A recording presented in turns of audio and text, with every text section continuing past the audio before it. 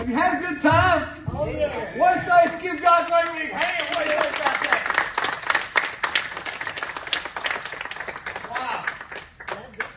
Wow. Wow, what a sweet, sweet spirit. This is how the church works together. Amen.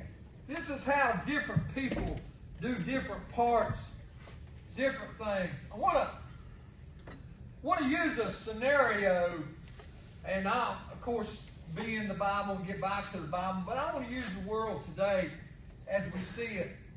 And I want to focus on the word of all. That's when we all come together in one mind, one body, one accord. All. Now, in this world we live in today, there's a lot of people that come together, but they're not all in the same mind. Not all in the same. It's like a football game. I'm not saying the church is or spiritually, but you'll have thousands of people in the stadiums, and some are rooting for West Virginia, of course.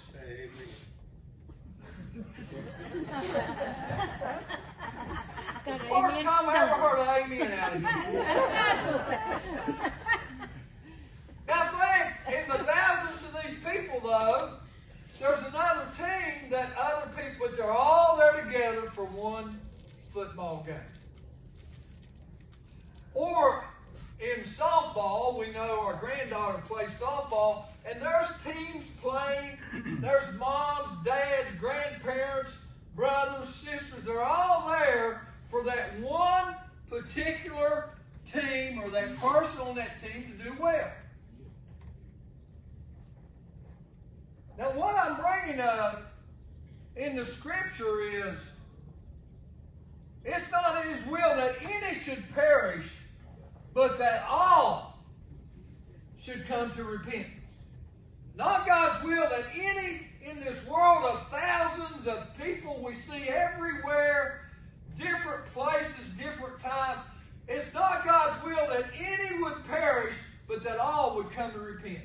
Amen. If I go back to a little bit of the day of Pentecost and touch a little bit along with the message. In the day of Pentecost, it came all the way back, and if you look into the book of Leviticus, chapter 23, and you see all the things that they were doing for the day of Pentecost, Pentecost meaning 50 days in the times of sacrifice, or 7 weeks of 7 days, which is 49 days, and then there's the 50th day, which is Pentecost. What I'm getting to, though, in all this rituals of time, you know that Jesus Christ and His resurrection and death, burial, resurrection, and all the Easter and everything goes back to the day of Pentecost. I want to bring this point out in a couple things that we get into the book of Acts, as Brother Danny touched on a little bit, about baptism. And in the book of Acts of chapter 1, John truly baptized with water.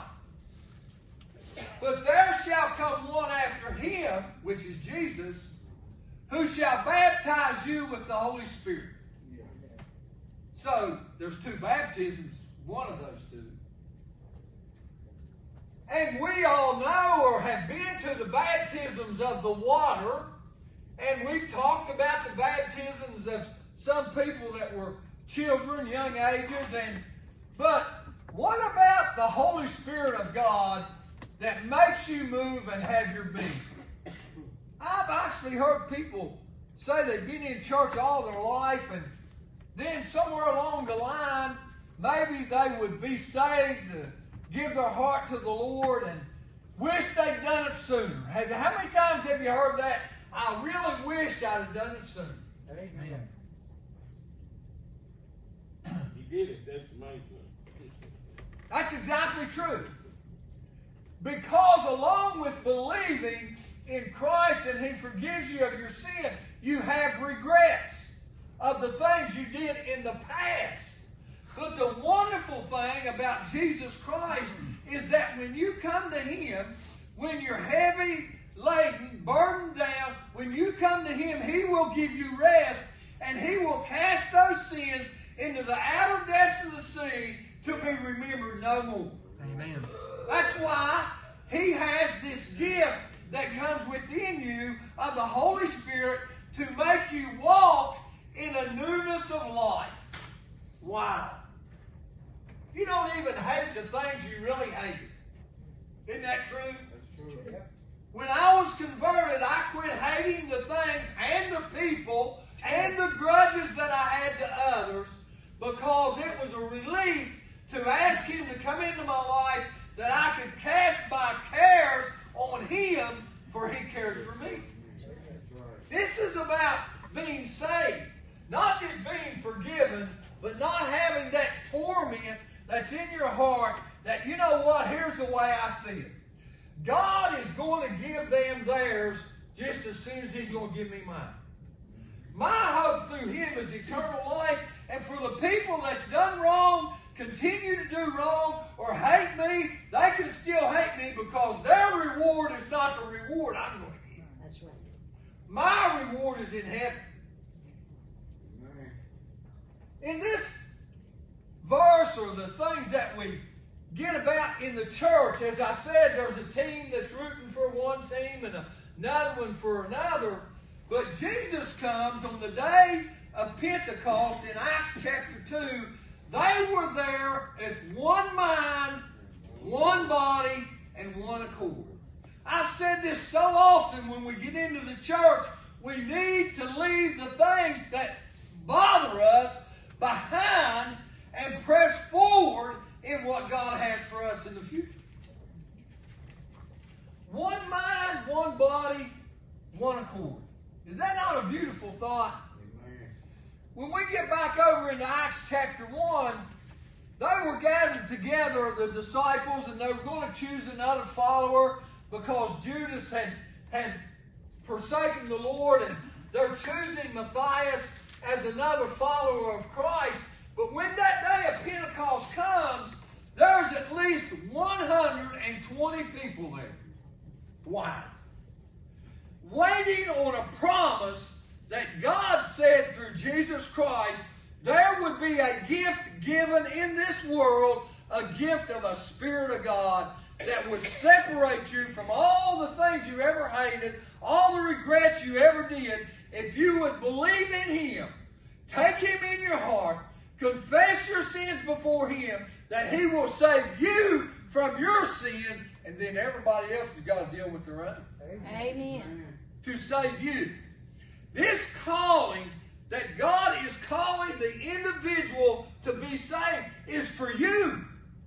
You might think, oh, I wish somebody else would get it. Well, I don't wish, but I would pray that my children, the people that we disagree with, that we would all be saved. Right. All be saved. But we can only be saved by grace through faith, not of ourselves. It is a gift of God. Amen. That's what the Bible says. I can't save me. I can say I'm sorry. And some people do, whether they mean it or not.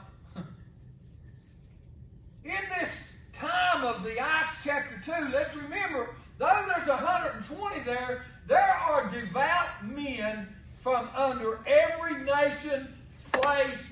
There's people just everywhere. When that Holy Spirit comes into their life. Wow. Wow.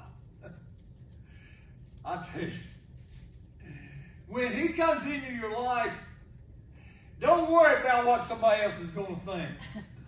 Because you don't even think about what somebody else is going to think. When the Lord comes into your life, I tell you what. Man, I thank God I got this. Man, I thank God I got this. Oh, I thank God. I can't take back everything I ever stole, but oh, thank God He forgave me.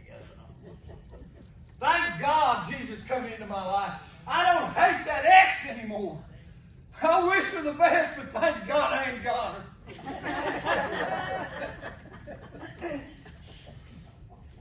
He's still working on me. Thank God I still got a neighbor. Like Jeannie Tabor, thank God I love all my neighbors. The one I didn't like moved away.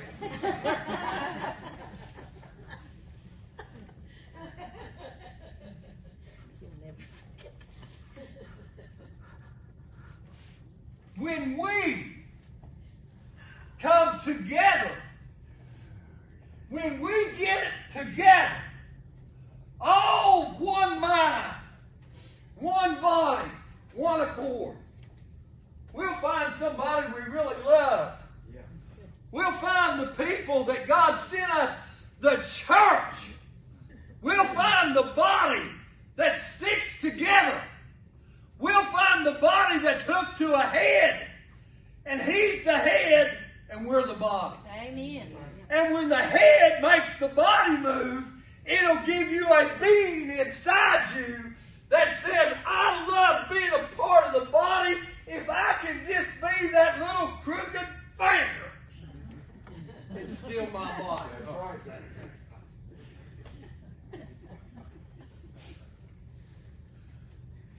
God built this church for people. He created the whole world for people.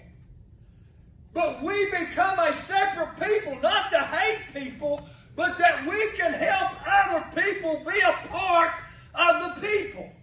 Listen, if we disgrace, look,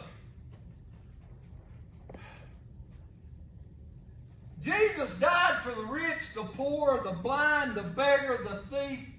He didn't come for a profit in the world. He came to save people from their sins and give them a hope of eternal life.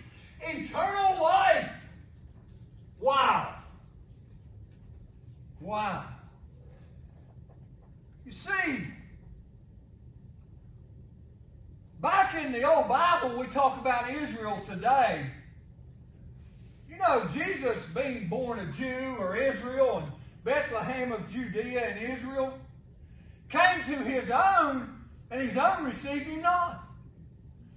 And we see today the war that Israel has with what is called Hamas.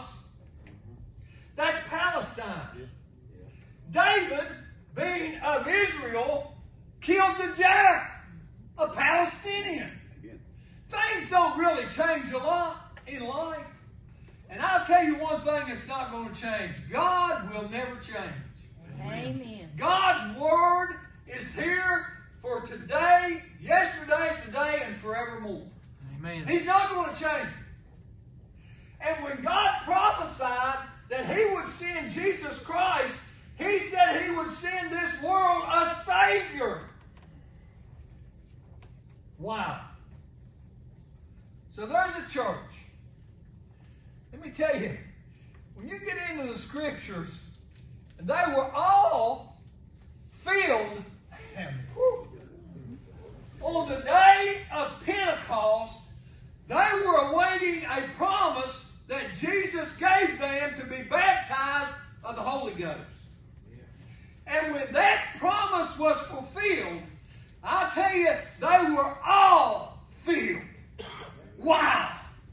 And them bunch of foreigners, we would call them, and didn't like each other. Once they got it all together, they even understood the other tongues of every nation and every language. Listen, He brought it all together, and He got rid of all the confusion that was in the body, and He made it built a church. Amen.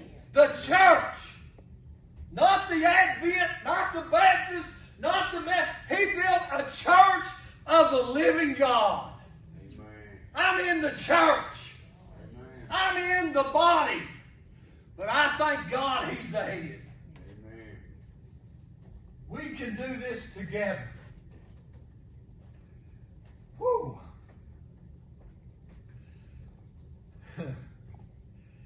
In the book of Acts, here's Peter and John. Now they've received this gift of the Holy Spirit. And about 120, it says, had received that gift, and they were talking in other tongues. And the people that were outside, they like thinking, man, this is a bunch of drunks.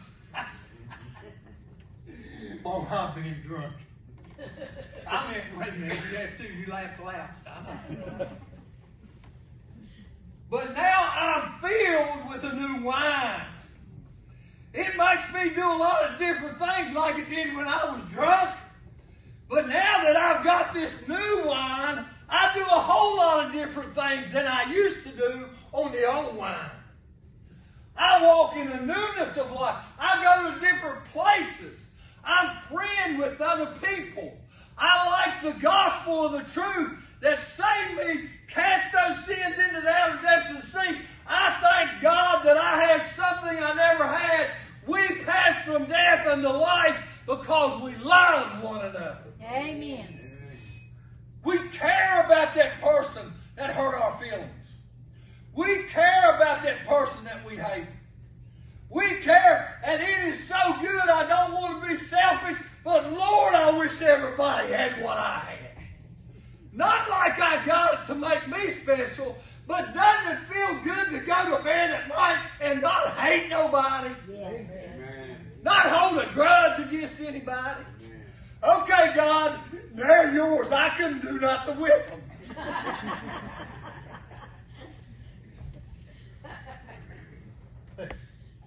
Wow.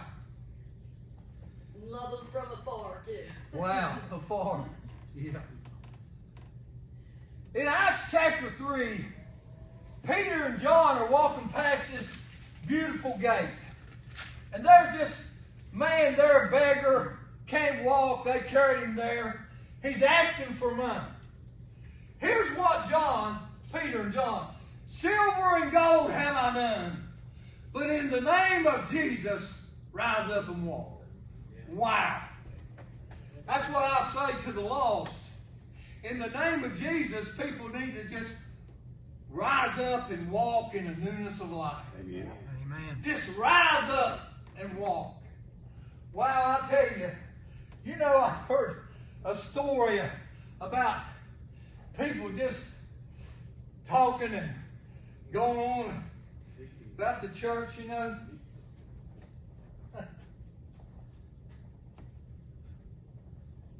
I like that part where it says he leaped up. Yeah, oh, I ain't done yet. No. Now, don't look for no dive over his altar here. And all these people were just carrying on, and this man stands up and he begins to testify. And it kind of quietens everybody else down because now the Lord's done got all over him. It ain't just babbling about what I done or what somebody else or how rich he is or whatever. This man begins to testify about the Lord Jesus Christ. And this man, he leaped up, he was shouting, and he was praising God, and they couldn't shut him up. No good. They couldn't shut. He was happy. Amen. He said, all I know is this. I couldn't walk. Or another one said, I know I was blind, but now I see. And I couldn't walk, and look at me now. They got them dances out today. I tell you, I see them sometimes flipping through the TV. I think they're more on cripple than ripple.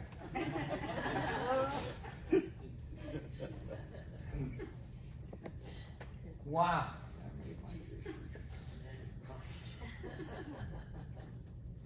No Paulette, no. And you know what they do? Same day on Pentecost. They're all talking in a different tongue and understanding everybody's language, and here sits these people over here. Man, they're drunk. Wonder where they got that from. Ain't true? Man, I can't understand a word they're saying. You know why? They didn't get the gift. They didn't get. You know why some people can't understand the church? They didn't get it.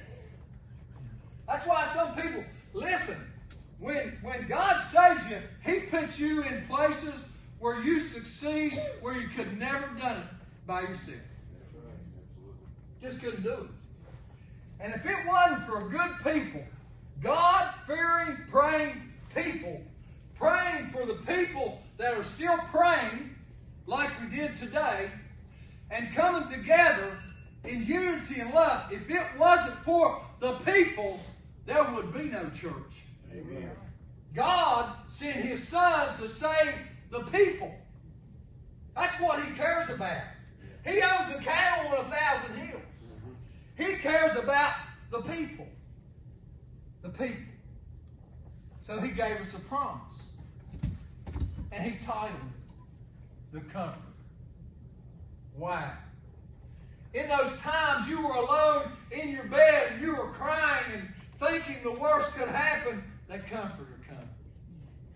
When you're concerned about your children, your friends, and you're hoping and praying they'll come back to the Lord or they'll be saved, that Comforter, He just seeks right in. Steph had a good testimony. Don't become weary in well-doing. But when trouble comes, I got the trouble solver. Amen. When the sacrifice that He gave for us, all He wants is you. He don't need your money. All He wants is you. He's not asking for you to do something special for Him. He's wanting to do something special for you. Amen. God sent His Son into the world that through and by His name, people can be saved. That's right. God sacrificed His own Son to pay His life on Calvary that you could give Him your life. Amen. Life. Man, I tell you, I'll take the life sentence of eternity. Amen. Me too. Wow. You ever think about people, God for help, that have a life sentence in prison? You know God can still save them. Amen. Yeah. God can still save them. But I got a life sentence. Eternal. Amen. And there's some other people who got a life sentence. Eternal damnation. Choose what you believe. I tell you, this Spirit's real. This Spirit is here because He gave me a promise. Wow. They killed Jesus Christ. And willing hanging on a cross, bowed His head. Forgive them, Lord, they know not what they do. That's tough. And I'll tell you why it's tough. It's hard. People deserve what they do wrong. Think about it. But they got to come the same way everybody else does. Yeah. You got your problem. I'll help you if I can. But God is our help in a very time of need. Amen. And I would ask you or anybody here where you go to when it really gets tough. Where do you go? To the Lord. But to the Lord. That's why you're here. That's why you're here. Not to be anything more than what God asked you to do. But you've got to ask Him to forgive you. You have to ask to receive. This is the message today. Hey, I got to say this, buddy. I like your hair. If you got any for loan, I just thought I'd get that over. Oh, it is nice and thick, yes.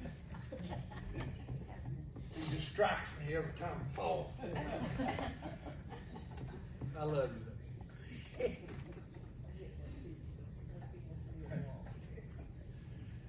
I had it for a while. I don't know if it started falling from the bottom up or from the top down.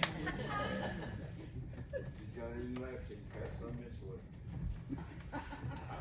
God would have to love you more than me to give you hair.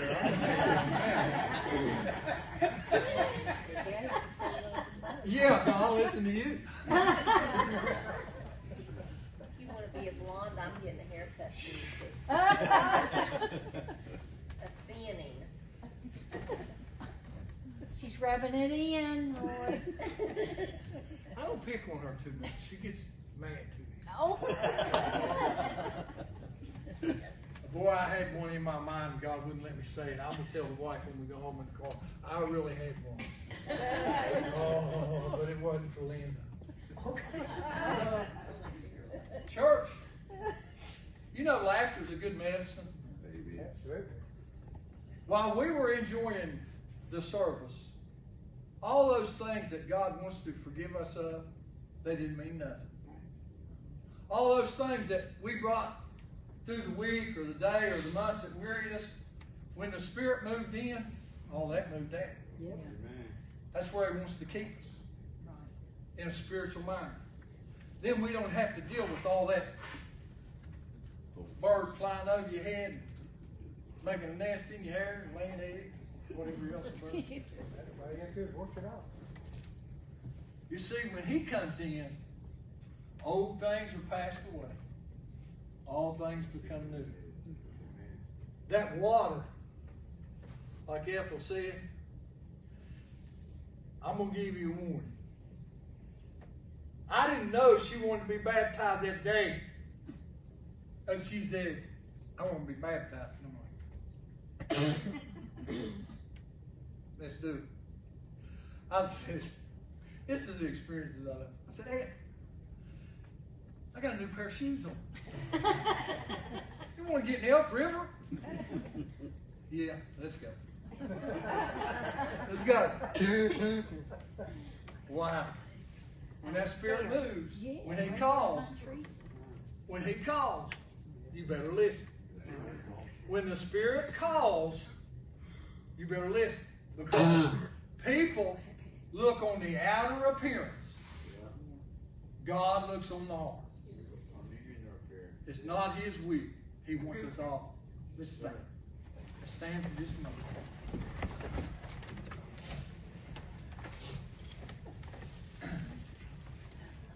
Anybody got anything to say before we dismiss? And let me say this. This altar now it's always open. And I'm going to ask one thing of you. All of you. To bow your head and pray. And if you're lost, and you ask the Lord to come into your heart, He'll move you to come up. If you're lost, if you have something else on your heart while we pray, while we bow our head, if someone comes up, then the Lord brought him here. That's it. You didn't just show up. Any comments? Sweet, sweet Spirit today. Dealing very strong. He's not looking on the outer appearance. He's looking on your heart. Let's bow our head. You pray your prayer. You can pray it silent. You can pray it open. You can ask the Lord to come into your life. But don't ask Him to leave you alone. What can you do for Him? What can you do? Would you please come up? Would you come up and let me pray with you? Please, for what He's brought you through and the crowd He's brought you in. Could you please just come up? One time. Try.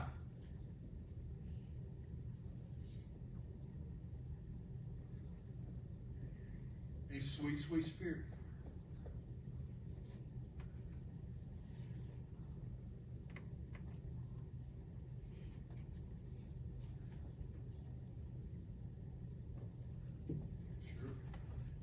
Sure.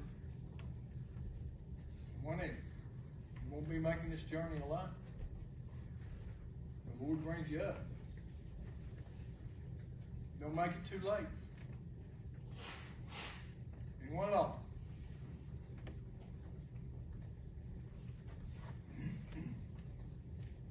Wow, what a day. What a day.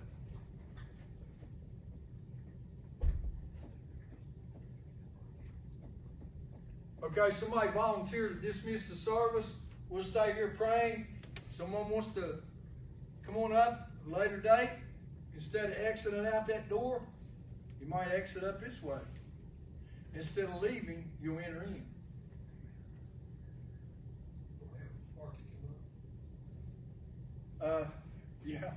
Yeah, I'll keep, come on, Spark.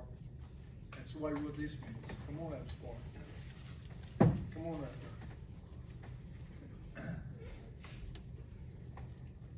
Here's one of our main men.